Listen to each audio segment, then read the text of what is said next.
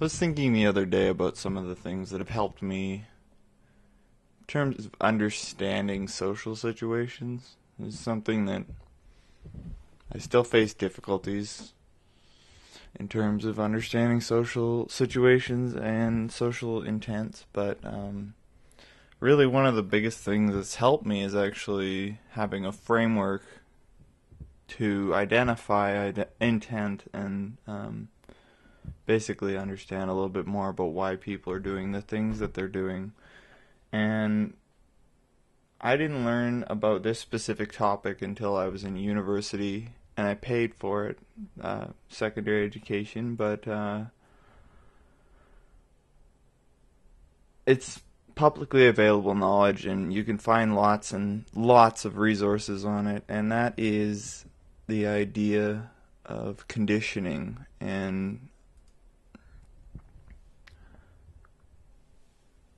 basically understanding what rewards and punishments do for people and how to use them a little bit more, just the theory behind them, as well as just a basic understanding of human psychology can really, I find, just help in just about any kind of situation or occupation as a person with an autism spectrum disorder or a pervasive developmental disorder.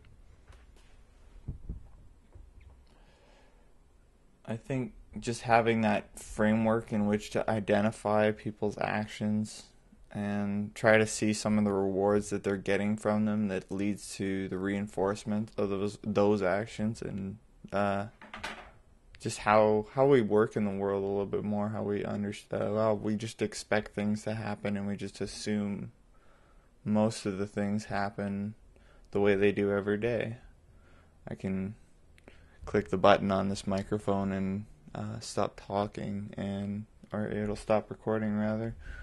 So I'm going to include a little bit of information, some links to get started on learning about conditioning and human behavior in psychology a little bit. I'll have those links down below in the description.